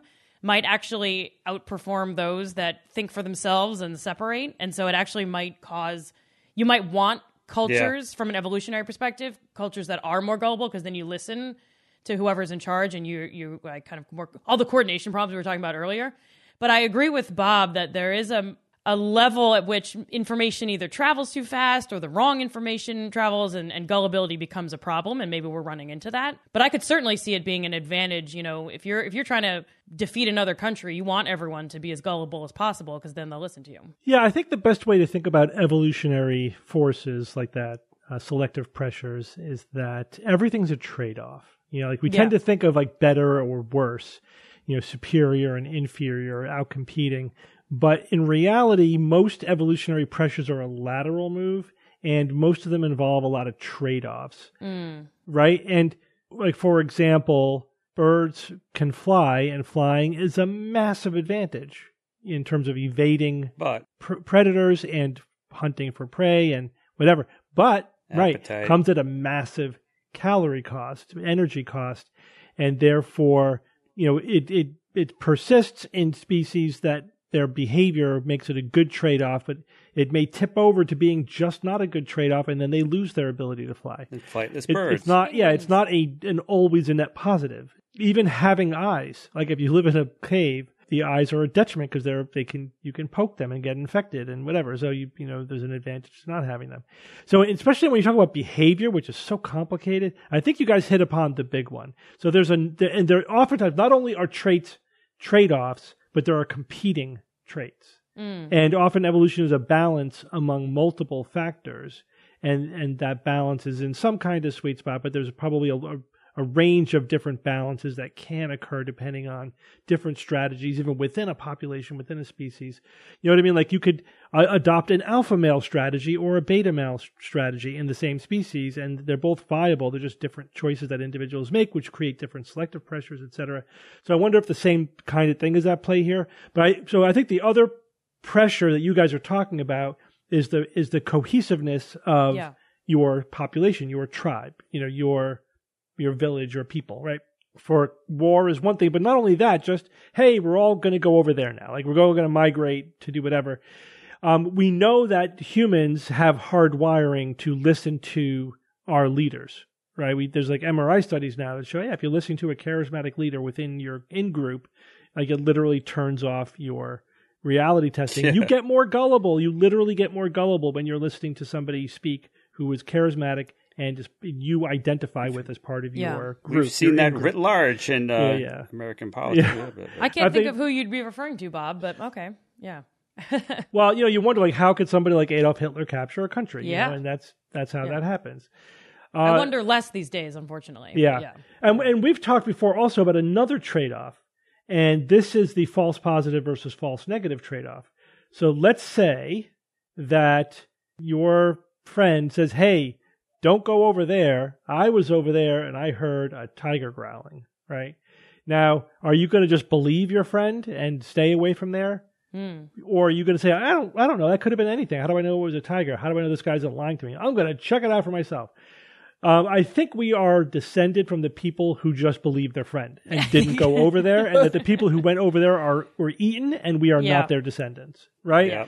So fear is really powerful. And so there may be an evolution. The evolutionary balance of like false positive to false negative may favor false positives, meaning that you're better off believing potential threats, and being gullible actually will probably make you really cautious. Whereas being a curious skeptic may not be the most advantageous in terms of your survival. But it all depends. It's very context dependent, but you could certainly see how like that those balances, those trade-offs would exist, right? And they would be different in different contexts at different times, different places, different cultures, etc. And also, again, and you hit upon this, Andrea, although, the whole idea of group selection is very controversial, I think, still within evolutionary biologists, as is many aspects of evolutionary psychology. But the idea that are there group level selective pressures, or can the balance of traits within a tribe be selected for? Are some tribes more likely to survive than other tribes, or other groups of people, other subpopulations? Because they have some percentage of their population who's able to do something like lead into war, while they contain other subsets of people who are more thoughtful and able to problem solve, and other groups of people who are more nurturing or whatever. And so it's not like this trait is always in every context superior or more advantageous or selected for versus these other traits. It depends on what role you're fitting in society. And also, there's so much variability. There's so much neurological variability. I have to wonder if variability itself is selected for. You know what I mean? Right. I mean, you want a mix of, and this is an oversimplification, but you want a mix of people who are going to look for the tiger and a mix of people who are definitely not going to look for the tiger. Regardless, right? If we think about modern society, we need soldiers and doctors and politicians and whatever. Like we need all these different, and scientists, and teachers. We need all these different kinds of people to make society work, and engineers. And thank goodness there are engineers, who have maybe a different statistical profile neurologically than say somebody who's a rock star. Right. Although I don't know, do we really need rock stars? I don't know. Well, entertainers, you know what I mean? What happens when Brian can't come on the show? We dismiss right. it. Yeah. Another thing you said, Steve, made me think about you mentioned sort of like the in-group and the tribe and I'm thinking of like you want a sense of belonging, and one way to have a sense of belonging and communicate is your trust of others is to listen to what they say. But there's also a bunch of research in information and communication, which is basically, like you said, like you're listening to a trusted, charismatic speaker. It's an information shortcut. And so at an individual level, it's just easier for me to listen to the person rather than have to work through every single problem myself. Should I take the vaccine? Is this happening? Is this real? Is the earth flat? I just turn to the person who I think is the authority and listen to whatever they say. And so on a local short-term level, it can be very advantageous for me to get these. In political science, we call them information shortcuts. I'm sure that's a heuristic. Heuristic, yeah. Yeah. So it's it's a mental shortcut. And that's, listening to experts is not an unreasonable shortcut. They're not always correct, though. So if it's absolute, you will be led astray at some points in time. And also there's the emotional desire for simplicity. If you feel overwhelmed, saying, well, I'm just going to do whatever this guy says. He's smarter than me. He's more knowledgeable. Whatever I he said says, that earlier about the the driverless taxis. So, yeah. Yeah. All right, Jay, it's Who's That Noisy time. All right, guys, last week I played This Noisy.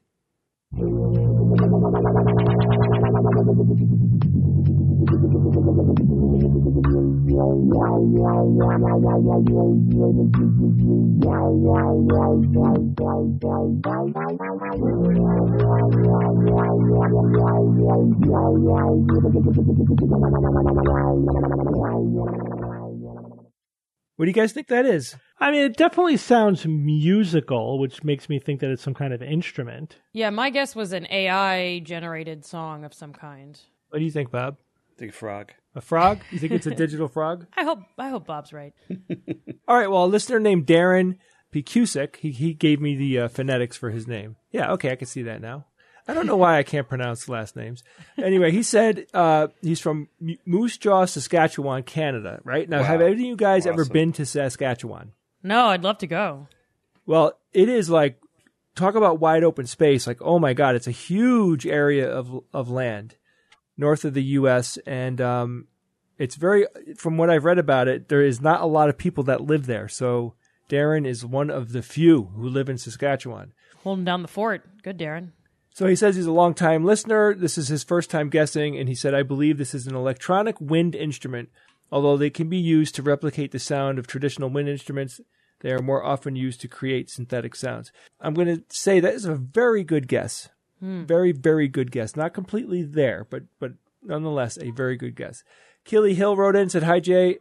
I'll guess it's a contemporary song played through an early recording technology like a cylinder record.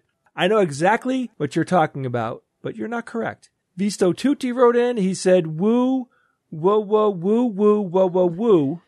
Wow, man, acid flashback to the 90s. Sounds like analog worms attacking. So then he goes, this is a Korg MS-20 bass synth kicking in the E's. Wow. Man, I think he was drunk when he wrote that. I love it. You are incorrect, but I love your answer. And I have another listener here. This listener's name is Osha Johnson. Hi, Jay. Greetings from India. This week's Noisy reminds me of horror movies from the 70s and 80s like Kubrick and Carpenter. So I think it's a synthesizer, probably a Moog. Okay, so all of these guesses are provocative and in their own way good. Some more close than others. But let me tell you what the answer is. So the winner for this week is a listener named Jordan Smith. And he says, this week's Noisy was definitely a modified sousaphone, right? You guys know what a sousaphone is? No. Well, a sousaphone is very similar to a tuba. So basically, a sousaphone is considered a type of tuba. For the purposes of this game that we're playing right now, just think of it as I think it's a smaller looking tuba, right? So this is a modified sousaphone used to play dubstep sub-bass noises. The Sousa Steps on Instagram uses his sousaphone playing to trigger a MIDI note on his synthesizer and has repurposed an Xbox controller to basically lower the frequency and oscillate the frequency. Very, very cool. So let me play this for you again, knowing now that you're basically hearing a modified tuba.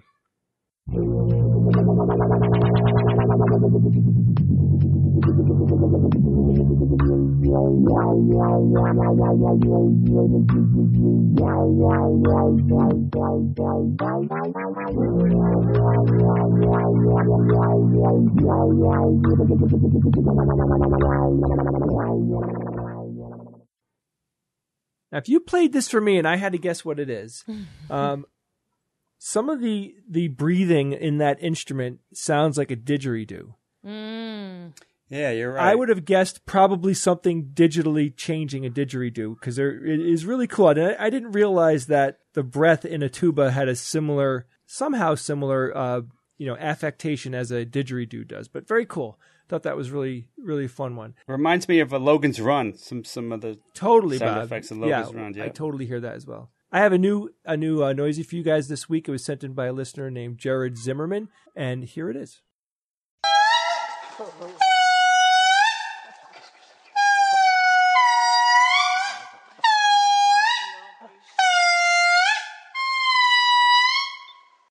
I keep saying this. One of the things I love about Who's That Noisy is that I can hear so many different things that could possibly make that noise. When I hear that, I'm like, I don't even want to say it because I'm sure people are going to guess.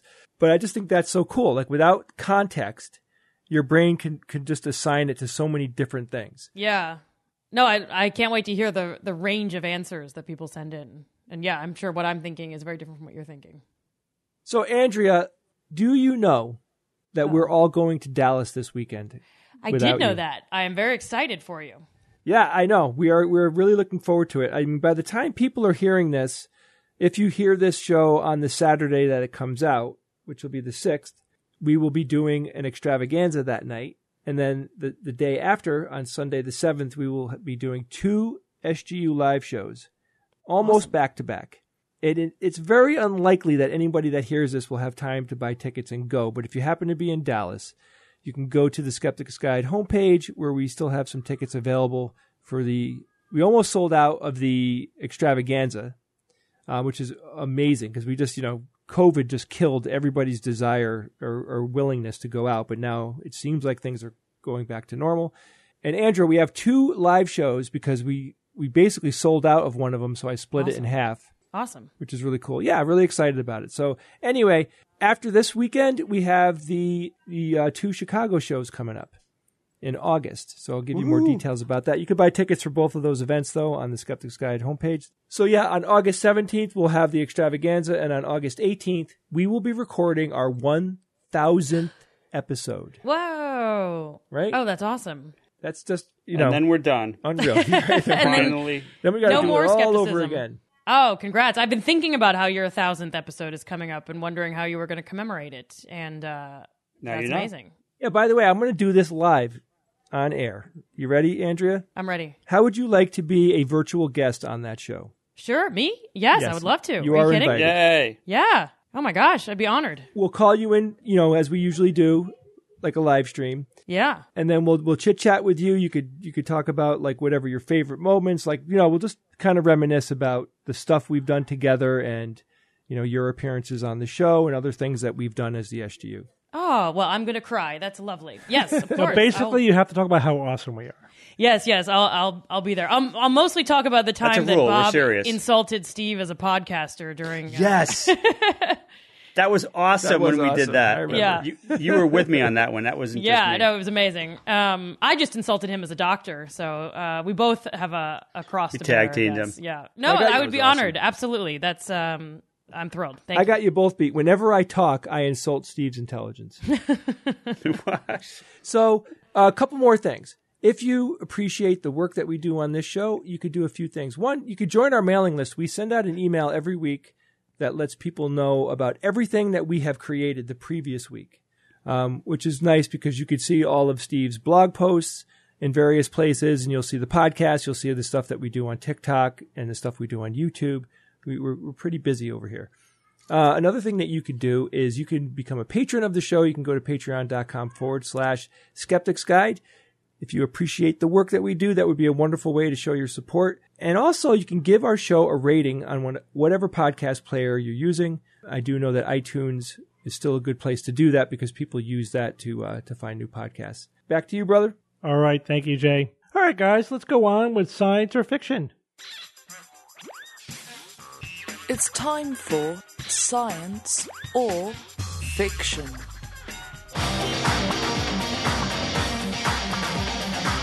Each week I come up with 3 science news items or facts, 2 real and 1 fake. Then I challenge my panel of skeptics to tell me which one is the fake. We have a theme this week. What is it? Do you guys want to guess what it is? I want to know. Eclipse. It's got to No. be the eclipse. Oh. Nematodes. What airplanes not to fly on? It is based on a recent holiday, Easter. Which was celebrated. Halloween. Nope. It is all about eggs. Eggs. Okay. See how much you know about eggs. I know a lot about eggs. I know almost nothing, so let's go. Yeah. Okay, here we go. Item number 1. By weight, the egg white is greater than 90% protein, while the egg yolk is greater than 90% fat. Item number 2. Easter egger chickens are a breed that can lay eggs which are yellow, blue, green, cream, or even pink. And item number 3. In the U.S., eggs must be refrigerated once harvested and cleaned, while in Europe, eggs are stored at room temperature. Okay. All right, Jay, you seem pretty confident about your egg knowledge. I actually am, Steve. Why don't you I am. go I think first? I got this one. All right. All right, Steve. The first one, by weight, the egg white is 90% or greater than 90% protein, while the egg yolk is 90% fat.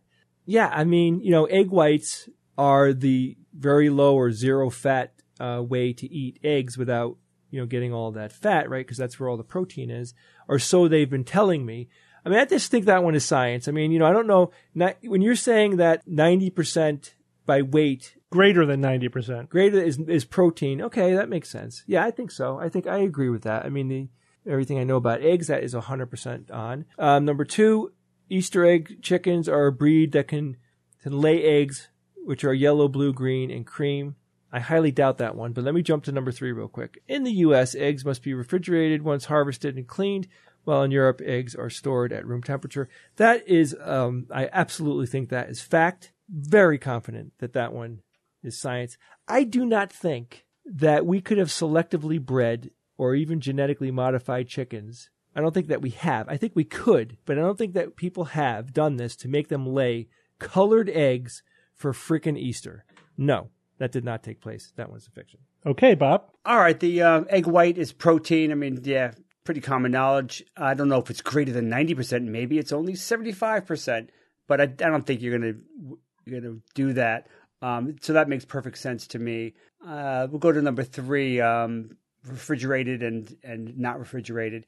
Yeah, this makes sense, although to me, having an egg not being in the refrigerator is weird and I would probably avoid it. But I think it doesn't matter that much. I mean, because you're cooking the egg anyway. Any bacteria that may have arose, you're going to cook it anyway. So I think it's probably wouldn't last as long unrefrigerated, but I think it's fine, and that makes sense that they would do that. Yeah, it's the middle one that's just killing me. I mean, colored eggs, never heard that before. I mean, what kind of effort would it even take to make that happen? And it's just so easy to color them anyway. And just for one silly holiday, you're going to do some genetic engineering and breeding to get those eggs. It'd be cool, but I doubt that's worth the effort or even how possible that is. So that 2 is fiction, the colored eggs. Okay, Andrea. All right, so I'm going to go, after all that talk of coordination and sense of belonging today, I'm going to go against Jay and Bob on this. So I'm going to start with number 2, this Easter egger chickens laying eggs that are multiple different colors. That feels to me, and I think, Steve, I always try to over-psychoanalyze you, and you always beat me, so I'm probably treading in the wrong here. I'm going to say that's science, because it seems like something that's so obviously preposterous and unheard of that you wouldn't have just put it in.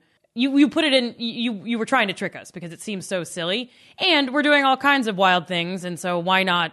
I'm sure there's some corner of the market where someone's making a pretty penny by selling eggs that are multiple different colors. I feel like in China, they've figured out how to do all kinds of wild things when I was living there, so I could totally see that happening. And that makes me think about number 3, about eggs needing to be refrigerated once harvested in the U.S. I don't know about eggs, but generally I find when I travel that we refrigerate things a ton more than other countries, and so I'm inclined to think that is science. And the only other one that's giving me some pause is this, the egg white being more than 90% protein, while the egg yolk is more than 90% fat.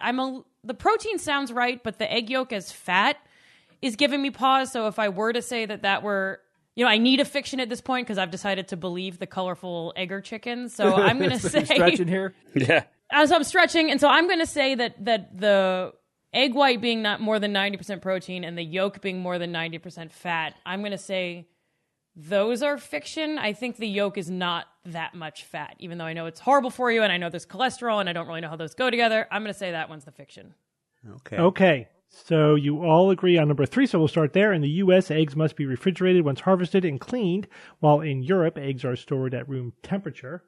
You guys all think that one is science. Steve, can I before you do it, can I tell you more info now? Yeah, go ahead. That's because they wash the eggs in the United States, and they don't have the protective coating that the ones in Europe do. Okay, that's an interesting idea. Well, this one is, Jay, you might be surprised to find out that this is science. And you are correct, Jay, but it's way more complicated story than that. So yes, it is as usual. So why do we wash the eggs? That's one question. But let me just say, you have to choose a strategy to minimize the introduction of salmonella into the egg, right? Yeah. So the eggshell is there to protect the egg. So you need to protect the integrity of that eggshell. In the U.S., we tend to factory farm our eggs more, so they're less free range, which means there's more crap on them, right? Mm-hmm. So we decided we're going to clean the eggs because there's more feces on them. But then when you do that, you have to keep it refrigerated and at a constant temperature because you don't want the eggshell to essentially allow, you don't want it to get porous. You don't want it to get wet necessarily. You want to keep it cool so that the bacteria doesn't proliferate and doesn't get inside the shell. Whereas in Europe, they, rather than cleaning the eggs, they try to have clean farming processes so you can harvest the egg without having to clean it. And there you can keep it at a constant room temperature, which also keeps the shell from opening up at any point and allowing the bacteria in. Also, when you do refrigerate it, you can't then let it warm up to room temperature. You're committed to refrigerating it. Like beer. Because then the shell does expand and then it lets the bacteria in. So you got to pick your lane. You're either going to keep it refrigerated until you use it, or you could keep it at room temperature and it will last for a while. Because again, the shell works. It protects the egg. So what does cleaning do to it though that necessitates refrigerating it? It weakens the shell a little bit. Oh, that's what I was missing. Yeah, it weakens the shell a little bit. It weakens. Yeah. So in Europe, they keep the integrity of the shell by not cleaning it, but then they have to have cleaner farming practices, so there's less feces on the shells. And I see. Yeah, something to be said for that. So I can't do the thing where I was like, oh, I got back from Europe and now I'm cultured. I'm not going to refrigerate my eggs anymore. It doesn't work that way. No. My eggs. Yeah. Noted. You got to follow the rules wherever you are. Yeah. Let's go back to number 2. Easter egger chickens are a breed that can lay eggs which are yellow, blue, green, cream, or even pink. Jay and Bob, you think this one is the fiction.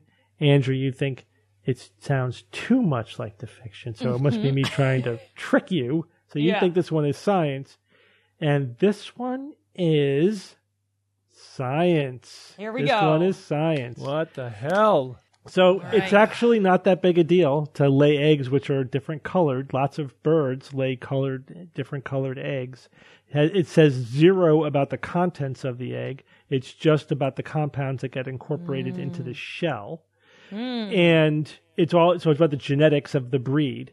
There are a lot of chicken breeds which lay blue eggs, and they are increasing in popularity among small farms or people who keep chickens. Apparently, the breeds themselves are very nice. They lay lots of eggs. They're very easy to take care of, and they happen to lay blue-shelled eggs, which are very pretty. So I wouldn't be surprised if they start showing up at some point, or if at farmers markets or whatever you find blue eggs. So I was researching that when I was researching the chicken egg segment, and then I came across this Easter egger chicken, which is a hybrid, right? It's a hybrid. It's a hybrid. Of a blue egg laying chicken with other breeds. Then they got it so that they could lay all these different colors, and it's amazing. It is like Easter eggs. I mean, that's why it's called the Easter egger chicken. They're beautiful, all the different colors. But here's the thing: each individual chicken lays only one color egg, right? But the breed, you could have within that breed, there are yellow laying chickens and blue egg laying chickens and green egg laying chickens, cream and pink. Right. It's a diverse group you'd have to get the Easter colors. And they're like, they lay a lot of eggs. They're nice big eggs. The chickens are easy to manage. So there's no reason why our eggs have to be white or cream or, whatever that tan color. They could be any of these colors. I like this. Yeah. All right. All this means how come I haven't seen any of these damn eggs? They're pretty. Look them up online. The Easter egger I'm chickens. looking at them now. By weight, the egg white is greater than 90% protein, while the egg yolk is greater than 90% fat. Is the fiction, Andrea? You are correct. While the egg white is pretty much mostly protein, right, in terms of the macronutrients, the egg yolk actually has more protein per gram than the egg white does. Ooh. But there's more shit. egg white than yolk, so you get more protein from the whites only because there's more of it, right? But the egg yolk has actually more protein per gram than the egg densely packed with white wow. does. But it also has more fat. So it has almost all the fat that's in the egg is in the yolk. Right. Yeah. But it's about it's a little bit less than 2/3 fat and 1/3 protein, but it's still more densely packed with protein. Wow. Well, I don't like Just that. eat the whole damn thing. It's not a lot. It's not a lot. Eggs are like 70 calories. There's a lot of nutrients in them. It's actually Eggs are awesome. I have eggs every but day. one egg has 30% of the cholesterol that a person should eat. So be careful with eggs. Yeah, Do but the eating eggs- cholesterol is not that big a problem Why? Right, exactly. because it doesn't necessarily mean that you make more cholesterol in your body. So this is like a 1980s kind of myth, Yeah. about eating the eggs and cholesterol. Right. So now I'm learning about I don't have to worry about how much cholesterol I eat. Yeah, that what's it's happening? not as much of a problem as we thought 30, 40 years ago. Yeah, a high-fat diet is worse for your cholesterol, I think, than eating a lot of cholesterol. Actual in your diet. cholesterol. I know that's one of those simplistic heuristics, that a lot of people fall into. Like how much you eat of something, you have that something in your body. It's so rife with the whole the clean eating health food guru nonsense. It's like, oh, chlorophyll's good, so eat chlorophyll. It's like, yeah, you know what happens when you eat stuff like that? You digest it. You don't have it in its undigested, unbroken up form. Or like, if you need more melatonin in your brain, you'll take melatonin. It's like, well, it's not necessarily, it doesn't translate necessarily because you're like making it in a specific part of your brain at a specific time. Just What if I put it in my ears? Yeah, Is right. that closer? And it's the same thing, good and bad. Like, so, just because you're having, and it's also, remember, there's good cholesterol and bad cholesterol. It's more about the ratio. It is about the total number too, but the ratio is also important. And it's just complicated, and it's a moving target, and the answer is always changing. But every time you read a study, actually, it's whatever. So they're constantly tweaking the recommendations and the evidence about this. Generally speaking, yes, you want to have your cholesterol less than 200. You want a good HDL to LDL ratio. And the way to do that is to keep lean, exercise, don't eat a lot of animal fat, But eating cholesterol itself doesn't appear to be one of the risk factors. All right. Well, this is why I make this show, because I always learn something. Yeah. Well, and this is kind of like the 90s movement for like fat-free products, where it's like any fat you would eat must be bad for you. Yeah. So we're all going to eat zero fat and we ate all this sugar instead. Right. Obviously, the type of fat and how much you have, Yes. but it's not to say that any bit. I mean, I avoided nuts until I was 30, because of this stuff. And that's So, counterproductive yeah. because nuts have good fat. They're good Yeah. for you. Yeah. Yeah. All right. Egg and nut omelets coming Right, right up. exactly. I'm going to Yeah. make an egg and nut omelet tonight. Yeah. So, Andrea, nice solo win this week. Yeah, what the hell, Well, man? thank It's you very not supposed to much. happen. Thank you. It's all because I decided not to trust Steve. Yeah. So, Or I Bob was or so Jay. confident You that I was distrusted a win all this of week. us. yeah, that's true. That's I was true. so unbelievably sure that I got it all right tonight. You were very confident, Jay. I am You humbled. did sound confident. Well, I got to tell you, when I saw the Egger one, the Easter egg, I'm like, that's my fiction. That was so good. I knew that was. It seems so fake. I had the same reaction. Yeah, it seems so fake, and it's like, how have I never heard of this before? Yeah. And why aren't store shelves full of these eggs on weekends? I think it's just there's just not many of them around. They're not industrialized, but they are. Apparently, they're growing in popularity for local farms. Okay, Check it out. Evan's not here, so I came up with a quote Okay. for this week. Here's the quote. As always in life, people want a simple answer, and it's always wrong. Ooh. That is from Susan Greenfield, who's a neurochemist who researches Parkinson's and Alzheimer's diseases.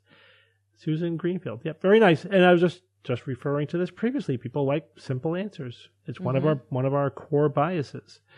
But the world is complicated. So simple, compelling, satisfying answers, they're usually wrong. Yep. Yeah. Yep. We like stories that we can understand. Yeah, and Yep. wrap our head around. Yeah, absolutely. And tweet and share. And tweet. memes. I mean, think about Twitter. Twitter is all about short, simple, blurbs. Yep. Think about it. All right. Well, hey, Andrea, thanks for joining us this week. Thank you, Andrea. Thanks for having me. Always Thank fun you. to hang out with you guys. And safe travels. Enjoy the eclipse, everyone. Thank you. Yep, we're off to Dallas. The next episode will be one of the 2 shows that we record in Dallas. Should be fun. And until next week, this is your Skeptic's Guide to the Universe. Skeptic's Guide to the Universe is produced by SGU Productions, dedicated to promoting science and critical thinking. For more information, visit us at theskepticsguide.org. Send your questions to info@theskepticsguide.org. And if you would like to support the show and all the work that we do, go to patreon.com/skepticsguide and consider becoming a patron and becoming part of the SGU community. Our listeners and supporters are what make SGU possible.